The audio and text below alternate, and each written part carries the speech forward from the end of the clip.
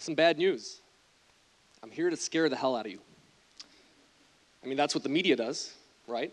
So it must be the way to talk about cybersecurity, is to scare the hell out of you. I don't think so. And I actually think that's why we have a shortage of what I call security ninjas. Security ninjas being people in the cybersecurity profession that are here to protect us from cybersecurity threats. I'm very passionate about cybersecurity. It's something I've literally been doing more than half my life, and I'll take you through that journey very shortly. But we're screwed. That's more bad news. We don't have enough cybersecurity professionals. And if I leave here having recruited just one of you, I've done my job. So before I scare the hell out of you, let me tell you a little bit about myself. It would only be rude not to. I was born in Poland. My parents moved me to the US when I was 3 years old. Shortly thereafter, they had actually divorced, and my mom met my stepdad. My mom worked at a factory that produced lights for airplanes. So the strobe lights that you see on airplanes, she would hand produce. And after hours, her and my stepdad actually ran a cleaning service, one that they'd go in, clean offices, and yeah, Polish family, I kind of get it. So after, at this light factory, my dad was actually the manager. We had moved out of the town that they were actually doing this work, and my dad started this business full time. And so he was cleaning offices, oftentimes medical offices. And unfortunately, as you guys know, medical offices can't be cleaned during the day, so they'd have to be cleaned at night. So my parents would have to bring me along as an 8-year-old, 9-year-old child into these doctor's offices, and what am I supposed to do, right? So apparently, for some reason, nurses, doctors have this tendency of using the stapler and missing the paper. I don't know how it happens, but staples end up in the carpet, jammed into the carpet. And the vacuum cleaner we had was pretty busted and could not actually pick up those staples. So my stepdad made me a deal. Why don't you go around while we clean into this doctor's office, and I'll give you a penny for every staple you pull out of the actual carpet. And I said, all right. So that's how I became an entrepreneur. I shortly thereafter resigned. The pay was not that great. We're still on good terms, my parents and I. So that's how I learned how to be an entrepreneur. However, at one time, my parents did catch me in one of the side offices with a stapler in my hand, making extra cash, and that's how I learned ethics. So cybersecurity, you got to be ethical. Cybersecurity, you kind of get the point. So that's number one. Okay, so how did Malwarebytes get started? Malwarebytes. Okay, so I was 13, 14 years old, loved to pirate video games. Everybody here's done it. Don't look at me like that. And pirating these video games is risky business. Back in the day, we had LimeWire, we had Kazaa. I think hopefully many of you have used those products before. But you can download a lot of free stuff. Today there's torrents. But back in the day, these video games would come with malware. It was a 50-50 shot. So I downloaded a video game, and unfortunately had gotten the parents' computer infected. We shared one computer, one of those Dells under the table. And I didn't know what to do. I felt helpless. Obviously, my parents were upset, and we had the best antivirus money could pay for. How could this have happened? How could the best security software money could pay for running on my computer have gotten my computer infected? Had no idea. So I went online, I searched for my symptoms, and I found a group of volunteers helping people like me remove malware from their computer and doing it so for free. These people were heroes, and I wanted to be one of those heroes. So after 3 days of working with these people online, my computer was clean, everything was happy, and I decided to stick around that community. I built automation into some of the processes that they had been running, and somebody gifted me the Malwarebytes domain name. I actually thought it was pretty cheesy. Today I actually love it. I stuck around this community and met a guy named Bruce Harrison. Bruce was this 35-year-old guy in the middle of Massachusetts, and he would drive an hour to work to clean computers. I mean, his whole role at this tech repair shop was computers would come in with a virus, he would manually remove it after several hours. And it was very anticlimactic, the start to Malwarebytes. I just said, do you want to build an antivirus? And he said yes. So that's how we got started. Now imagine telling your mother, your 14-year-old kid, that you met a guy online, and together, and he's 35, and together, you're going to build an antivirus. Now imagine telling your wife that you met a kid online that's 14, and together, we're going to build an antivirus. Somehow it worked. We hadn't actually met for a couple of years until the company got going. Anyway, So the start to Malwarebytes was quite an interesting one. Today we're about 500 people worldwide. We're based in Santa Clara. I actually moved here from Chicago, went to the University of University of Illinois in Champaign. The whole point of that story is there's a lot of threats out there, and the traditional antivirus, the traditional security approaches are no longer working. They're failing, in fact. The reason is malware used to be lame. I don't know if many of you, you look young, and I look young, but I don't know if many of you remember when internet search toolbars were our biggest problem, where we'd open Internet Explorer and half of our screen was search toolbars. I don't know if any of you remember Bonsai Buddy. Anybody here remember Bonsai Buddy? No. Bonsai Buddy was a purple gorilla that would infect your computer, jump around on your screen, and try to sell you stuff all day long. Those were the threats of 2005 through 2010. Those were the threats we were dealing with. Those were the threats that traditional security was designed to fix and protect against.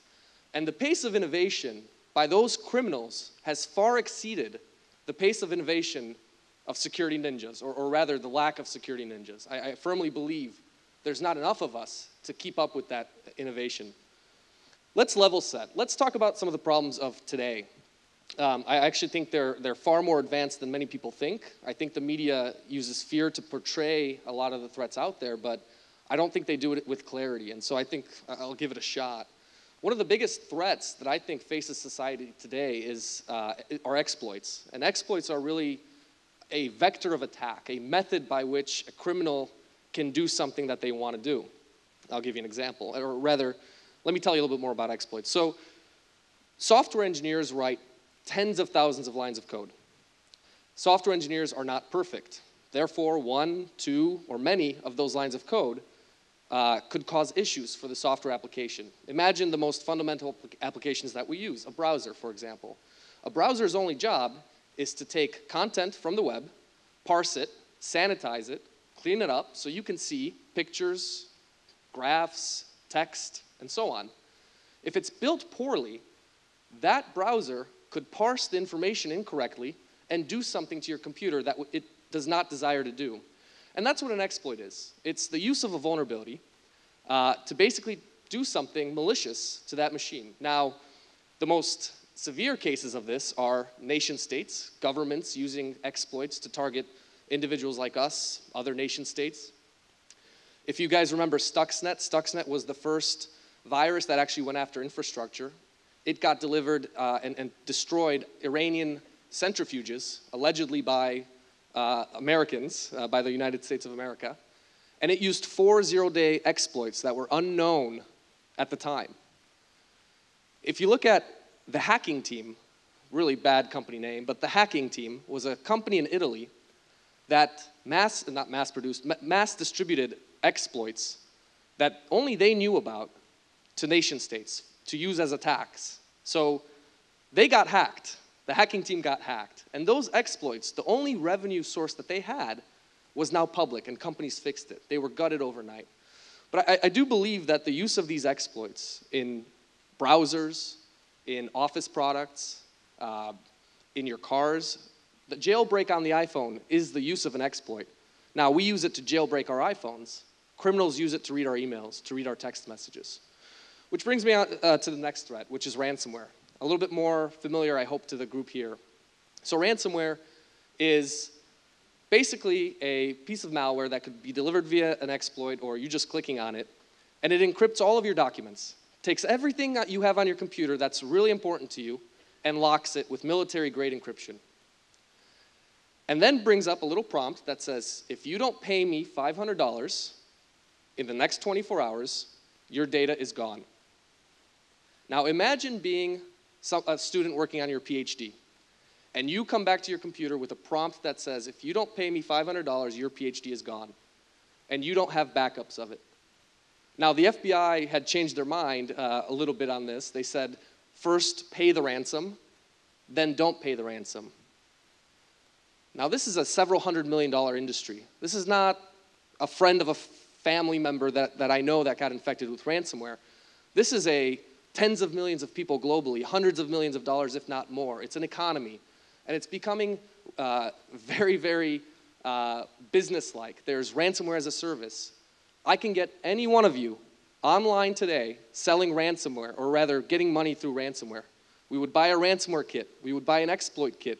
We would do some advertising, and by the end of the day, we have victims.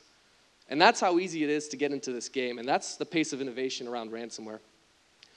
Now, the next threat I want to talk about, and hopefully I'm succeeding in scaring you a little bit here, the next threat I want to talk about is botnets. Again, yet another misunderstood threat. A botnet is machines worldwide acting as zombies, ready to be pointed at a target and to take that target down. There are hundreds of millions of computers today that are part of botnets where the owner of the device has no idea. And at the command of the person that owns the botnets, they point it at an asset, like a website or a server, and take it down through just the sheer amount of traffic. If they wanted to take the White House website down today, I assure you they could. And just recently, actually 2 weeks ago, the first botnet attacked the internet backbone that used IoT devices, refrigerators, Barbie dolls, video cameras. We are a society that connects everything to the internet. Why is a Barbie doll connected to the internet? Answer that question. I have no idea why a Barbie doll is connected to the internet, but it's part of an attack. It's part of an attack today. And these devices are created without cybersecurity in mind. They are provisioned with default credentials, username, admin, password, password. That's not really hard to discover, is it? And these criminals wrote a little script that scoured the entire internet looking for those kinds of devices, routers, Barbie dolls, video cameras, with default credentials like admin and password, and made them part of the botnet. And they pointed it at Dyn, which is basically the lookup table of what converts an IP address to a domain. Google.com has a bunch of numbers on the back end that you never want to know about. And they took the internet down for a full day. Reddit, Facebook, Twitter, YouTube, all of these websites had connectivity issues that day. That was disrupting business, and that's what all this is about. It's about money. All right, so talked a little bit about the threats of today. We went from Bonsai Buddy to that in 8 years. You got to admit, that's some pretty fast innovation. What does the next 8 years hold?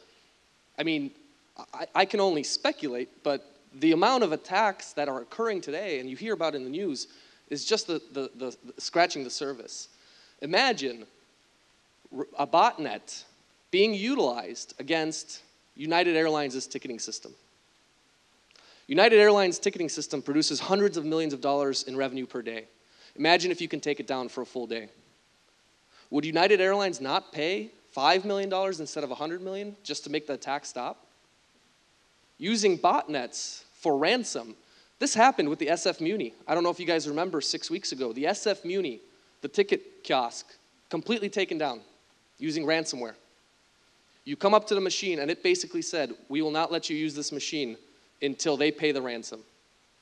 This is affecting our everyday lives. And these criminals need to be stopped. Now imagine it also going after infrastructure. We've already seen that it's possible with Stuxnet destroying the centrifuges.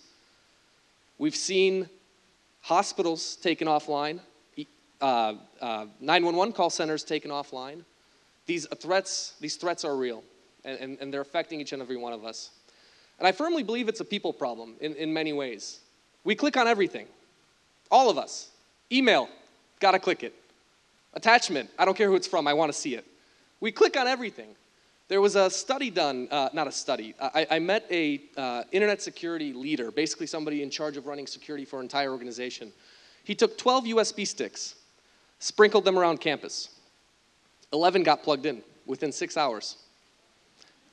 The last one got run over by a car. My alma mater did the same thing. Every USB was plugged in. Every USB was plugged in.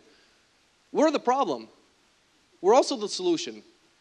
But we are the problem. I got an email. I was on a work trip. I got an email or a voicemail from my CFO, the guy that runs finances for the company. And he said, Marcin, this is inappropriate. I don't think we should be approving wires this way. I went, what the hell are you talking about? What wires? So it turns out I had sent an email to Mark saying, if you don't approve this $52,000 wire, we're going to have a problem. And I apparently was very, very rough with him through email. Now, I, notice no quotes, had no idea what he was talking about. So I asked him, and turns out he put a $52,000 wire into the system to some bank account overseas, and it was pending my approval. Had we not had that approval process locked down, $52,000 would have disappeared from Malwarebytes' bank account, never to be seen again. This has happened to the tune of tens of millions of dollars from some of the biggest companies in the world. And it's called wire fraud, CFO fraud. And social engineering makes it easy. All they had to do was go to our LinkedIn website, where you could see Malwarebytes' CFO, Mark Harris. Gee, I wonder how to guess his email address. It's pretty darn easy. So be careful as people listening to me here, what you expose online, because it will come back and bite you. So the lack of cybersecurity professionals is real. There's an estimate of 200,000 people missing in that profession. And if we can't attract that talent, and if we can't innovate, we as a society are not going to be in great shape. And we're already seeing it in day-to-day life, not that we haven't. But you look at the presidential election. I mean, cybersecurity was at the forefront with allegedly, Russia's involvement in the DNC hacks. So again, if I leave here having convinced just one of you to join the fight in cybersecurity, I've done my job. Thank you.